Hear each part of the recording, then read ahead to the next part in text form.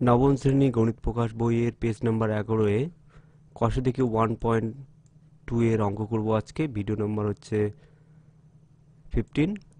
তো 1 নম্বর অঙ্কে বলছে নিচের বক্তব্যর মধ্যে কোনটি সত্য এবং কোনটি মিথ্যা লেখো। প্রথমটা হচ্ছে দুটি মূলদ সংখ্যার সমষ্টি সর্বদা মূলদ সংখ্যা হবে, এটি ঠিক। পরেরটা হচ্ছে দুটি মূলদ সংখ্যার সমষ্টি সর্বদা অমূলদ সংখ্যা হবে, এটা ভুল। দুটি মূলদ সংখ্যার গুণফল সর্বদা মূলদ সংখ্যা হবে, এটা ঠিক। দুটি অমূলদ সংখ্যার গুণফল সর্বদা মূলদ সংখ্যা হবে, এটা ভুল। প্রতিটি মূলদ সংখ্যাই বাস্তব সংখ্যা, এটা ঠিক। প্রতিটি বাস্তব সংখ্যায় অমূলদ সংখ্যা, এটা ভুল। তো এগুলো যদি বিস্তারিত জানতে চাও তাহলে আমার যে এর আগের যে ভিডিওগুলো সেগুলো ফলো করতে পারো। সম্ভবত 14 নম্বর ভিডিওয়ে আমি এই কয়েকটা টপিকের উপর কথা হয়েছিল এবং এক্সাম্পল হয়েছিল। পরের কোশ্চেনের দিকে যাই। দ্বিতীয় কোশ্চেন বলছে দুটি অমূলদ সংখ্যা বলতে কি বুঝি, চারটি অমূলদ সংখ্যা লিখি। অমূলদ সংখ্যা আমরা জানি যে p/q ফর্মে যেসব সংখ্যা সেগুলো হচ্ছে মূলদ সংখ্যা, এবং p/q ছাড়া যেসব সংখ্যা রয়েছে সেগুলো হচ্ছে অমূলদ সংখ্যা। p/q ফর্ম ছাড়া যে সমস্ত সংখ্যা রয়েছে তাদেরকে বলা হয় অমূলদ সংখ্যা। এবার চারটি অমূলদ সংখ্যা লিখে ফেলবো। একটা √2, রুটের ভিতরে যা থাকে সব অমূলদ সংখ্যা, এটা আমরা জানি, কিন্তু তাই বলে √9 হবে না কিন্তু, কারণ √9কে লেখা যায় 3। তো দুটি অমূলদ সংখ্যা হলো, আমরা √5, √7 এগুলো দিতেই পারি। আর একটা ইম্পর্টেন্ট অমূলদ সংখ্যা পাই কিন্তু একটা অমূলদ সংখ্যা। ইও বলতে পারো, এটা লগারিদম চ্যাপ্টারের ক্ষেত্রে এই ইটা সম্বন্ধে আমরা আলোচনা করব। তারপর একটা সংখ্যা 2.100, তারপর 1,000, তারপর 1,4,0। তো এইভাবে যে সংখ্যাগুলো আসছে দেখো এখানে কোনো মিল নেই কিন্তু। প্রথমবার 1-এর পরে 2টে জিরো, তারপর 1-এর পরে 3টে জিরো, তারপর 1-এর পরে 4টে জিরো, এইভাবে চলতে থাকবে। এটা কিন্তু একটা অমূলদ সংখ্যা। এরপর পরের অঙ্কে যাব। 3 নম্বর অঙ্কটা বলছে নিচের সংখ্যাগুলির মধ্যে কোনটি মূলদ সংখ্যা এবং কোনটি অমূলদ সংখ্যা লিখি। প্রথমটা হচ্ছে √9। √9 একটা মূলদ সংখ্যা, কেননা √9কে আমরা লিখতে পারি 3। পরেরটা বলছে √225। √225 একটা মূলদ সংখ্যা, কেননা √225কে আমরা লিখতে পারি 15। √7 এটা কি, এটা একটা অমূলদ সংখ্যা, কেননা √7কে আমরা কিছুই লিখতে পারি না। তারপর √50 এটা একটা অমূলদ সংখ্যা। √100 কারণ এটাকে লিখতে পারি 10।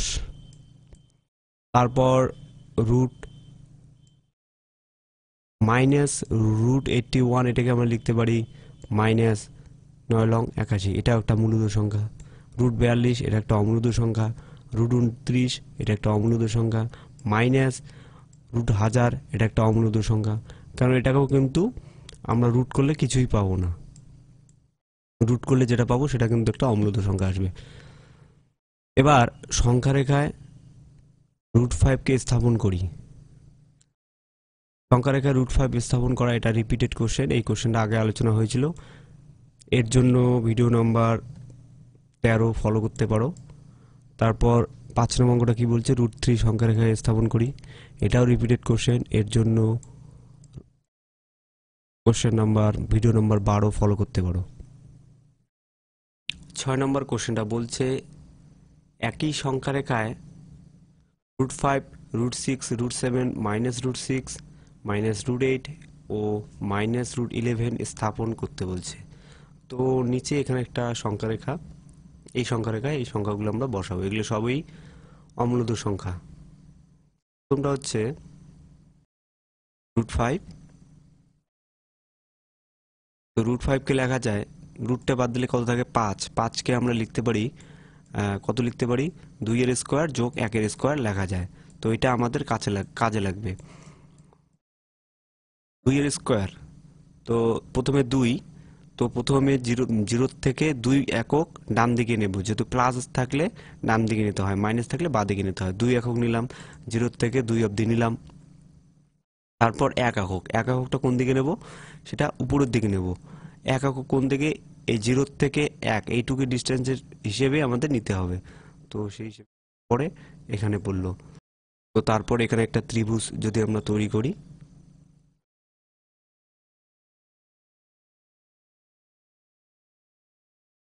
এবং এই বিন্দুটার একটা যদি আমরা নাম দেই, নাম দিলাম এ, নাম যদি দেই তাহলে এই ও এ কে ব্যাসার্ধ করে ও এ কে ব্যাসার্ধ করে একটা যদি বৃত্তচাপ আর্ট করি, সেই বৃত্তচাপটা এই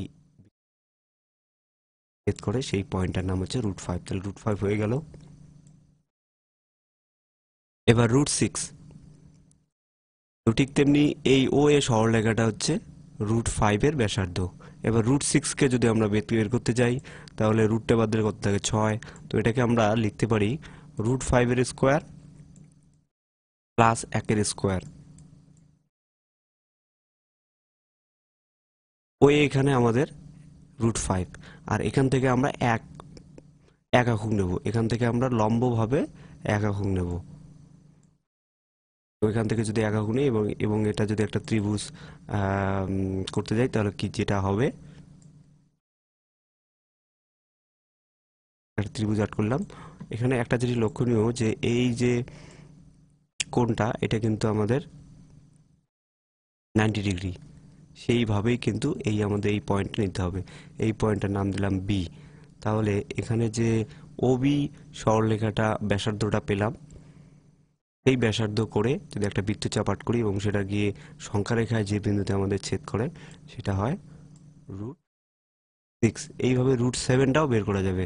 তো রুটটা বাদ দিলে 7কে আমরা লিখতে পারি, কি লিখতে পারি, যে √6 তার স্কোয়ার যোগ 1 এর স্কোয়ার। তো √6, তো তাহলে √6 আমাদের ওবি। তাহলে এদিকে আর একটা 1 নিলে হয়। তো এদিকে একটা 1 নেব, এটা 1 নেব, এমনভাবে নেব যাতে 90 ডিগ্রি আমাদের অ্যাঙ্গেল পড়ে। তো এটা দিলাম। যার সুবিধার্থে কালারটা একটু চেঞ্জ করে দিলাম। কোনটা হচ্ছে আমাদের 90 ডিগ্রি, আর এই কোনটার নাম দিলাম সি। তো মানে এই ওসি কে ব্যাসার্ধ করে যদি একটা বৃত্তচাপ আর্ট করি, সেটা গিয়ে আমাদের সংখ্যারেখায় যে বিন্দুটি ছেদ করে, সেটা হচ্ছে আমাদের 7। এইভাবে √6, -√6, -√8 ও -√11টা আমরা এবার প্রতিষ্ঠা করব।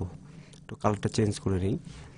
তো প্রথমে হচ্ছে -√6, আমরা 6কে জানি হচ্ছে √5 স্কোয়ার যোগ 1। আমরা আগে √5টি স্থাপন করতে হয়, তারপর 6 √6। তো এবার 6কে আমরা স্থাপন করব। তো তাহলে √5 আগে করতে হবে। √5 করতে গেলে আমাদের কি লাগবে, 2 আর 1। তো এদিকে আমরা যেহেতু মাইনাস, তার উল্টো দিকে নিব, মাইনাস এদিকে। তো এখান থেকে আমরা 1 একক একটা নিয়ে নেই, কাট করে ফেলি ফটাফট। এটা এটা গিয়ে আমাদের সংখ্যারেখায় যে বিন্দুটি ছেদ করে, সেটা হলো √5। তো আমাদের √5 কিন্তু -√5।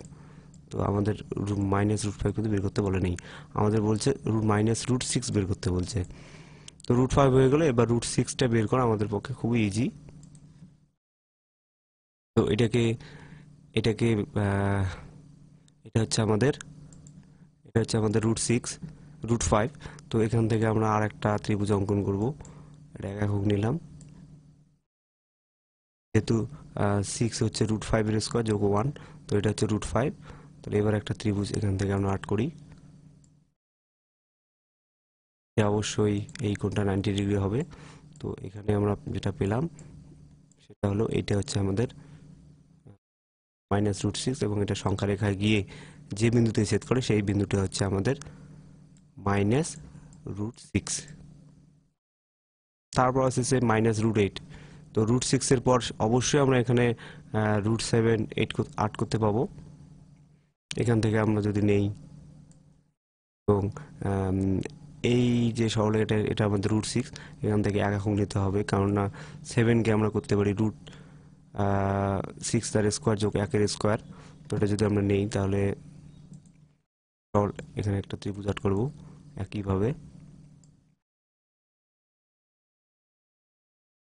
এবং এইখানটা অবশ্যই 90 ডিগ্রি। তো এবার এটা সংখ্যা রেখায় গিয়ে যে বিন্দুতে ছেদ করবে সেটা হচ্ছে আমাদের -√6, সেটা আমাদের -√7, সরি -√7। তারপর বের করতে বলছে -√8, -√7 কিন্তু সংখ্যা রেখায় বসাতে বলে নাই, তো -√8 বসাবো। এবার √8টা এখানে ধরলাম, 8 আমাদের। তো এখান থেকে যদি আমরা একটা অঙ্কন করি, এই আমাদের এখানে গিয়ে বসবে মাইনাস আমাদের মাইনাস, তারপর ঠিক তেমনি এইভাবে -11ও আমরা বসাতে পাবো।